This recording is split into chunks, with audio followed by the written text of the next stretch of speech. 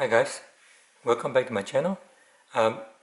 In this video I'm going to talk about the DSM protocol shootout between the Taranis with the orange receiver module at the back and the Devo 10 with the Deviation TX firmware install that can run DSM 2.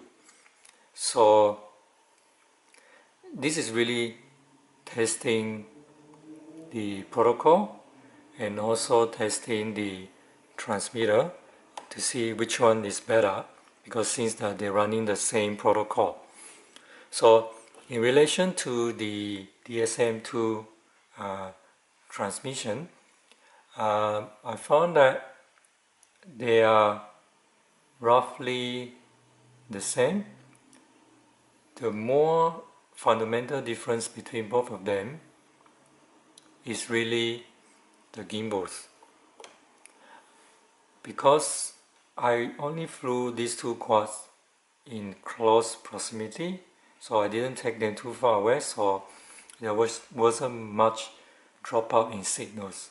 But in terms of the controls, I found that the Taranis X9D, the control was much smoother, whereas with this one there was some jerkiness that caused me to crash the craft a few times, whereas for this one it was very smooth and it seems like you had a very solid connections. So in terms of flying experience, this one, Taranis, definitely beats the Devo 10 in terms of the gimbals. So based on this particular test, the Taranis FreeSky Taranis beats the Devo 10 running the DSM protocol, because this is definitely much better controlling your craft and it's more enjoyable. So I hope you guys like the footage I'm going to run.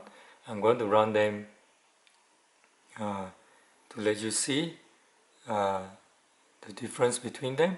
You may not notice the difference, but I did notice the difference when I was flying them.